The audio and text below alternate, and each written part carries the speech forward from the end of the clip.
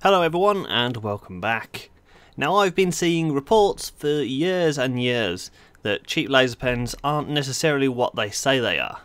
So what I've done here is I've found a pack of 3 lasers, a red, a green and a blue. I believe it was under £10 and I just want to see if they are what they claim they are. Now when I bought them, all of these lasers were claimed to be 1 milliwatt. Here is the red laser, and on the sticker it will say 650 nanometers and 1 milliwatt. But is this true or is this sticker fake? And we also have the green and the blue laser saying the same things. And that's kind of worrying, because if we look closer at the red and the blue laser, just 1 second, you'll see that the stickers are identical. The only difference is the colour. They both say they're 650 nanometers. So blue is 650 nanometers, that's not right. So I haven't even turned these on yet and something's already suspicious. So the green laser said it's less than 1 milliwatt. For some reason on the green it's in red and the other ones it's in black. Less than 1 milliwatt and 650 nanometers blue. No. And 650 nanometers less than 1 milliwatt for the red laser. Now that seems about right. And the green one seemed about right too. So the red laser itself, it's a laser, it shines and it works. It takes 2 AAA batteries and it's the same for all of these lasers because they all look very similar. Switching over to the blue laser, the white background here is actually flattering it. It does the thing that cheap blue lasers do and it disperses in a very weird pattern and it hurts your head to actually look at it. And the green laser, as you would expect, is very bright. So I want to put some distance between the camera and the lasers, which is what I did here. So I moved about 4 or 5 meters away.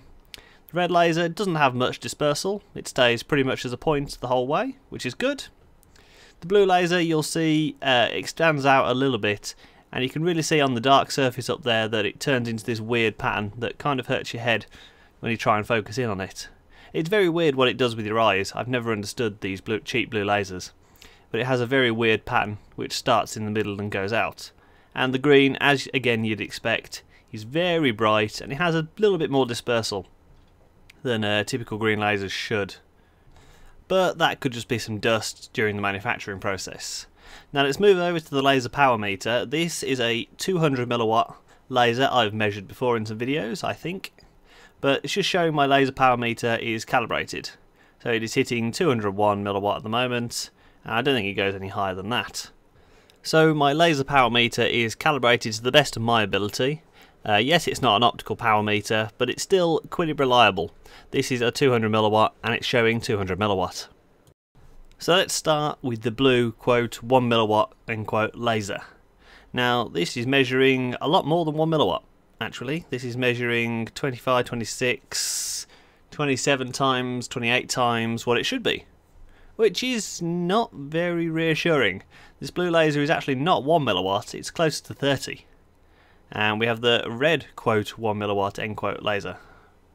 And what do we get with this? Well, we actually get closer to 50, I believe it was. Yeah, so in fact we're closer to 60. We're getting there anyway. So it peaks out at 56 milliwatt and then it starts to go back down like most lasers do. Which again, very concerning.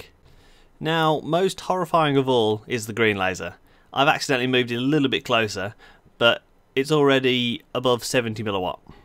I mean, that is horrifying, and I'd be willing to bet that this thing is throwing out lots of infrared radiation as well. I mean, this is horrifying. This is rated at 1 milliwatt. How is this 1 milliwatt? This thing is closer to 70 and 80 milliwatt than 1 milliwatt, but yet it's being sold as 1 milliwatt. So these reports you're seeing about cheap lasers, they are true. Now, believe me here, I'm as surprised as you. I thought all these news reports were fake and lies, but clearly they're not. So to prove the power, I've taken a piece of electrical tape, shined the blue on the right, the red in the middle, and the green on the left, and look at the damage the green has done already. So these were shine on for, I think, 5 or 6 seconds I did it for, and the green has made a clear dent. The red has started to, and the blue, well, it isn't really focused enough, but it's still absolutely horrifying that these are being sold as 1 milliwatt. But I hope you found this video useful, and I hope you'll think about your laser purchase a little more carefully, so as the cheapest laser may not be the best laser. Thanks for watching everyone.